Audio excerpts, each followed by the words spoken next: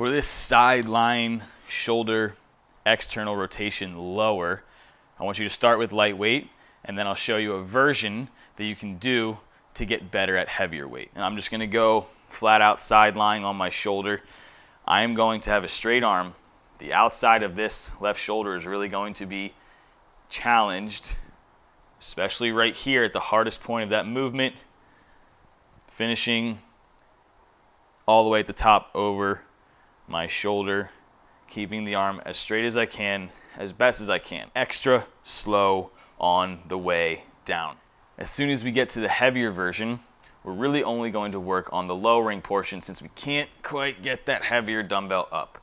So I'm going to just row the dumbbell into my ribs, press it up, almost looks like a Turkish get-up, and then slowly, as best as I can, lower under control.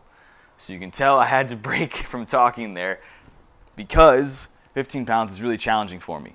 So do your best to fight against gravity. Give yourself 5, 4, 3, 2, 1, and then reset with that. Row and press up. Use a timer if you have to. I really love to use the Google metronome. Just Google metronome, put it at 60 beats per minute, and then go down for at least 5.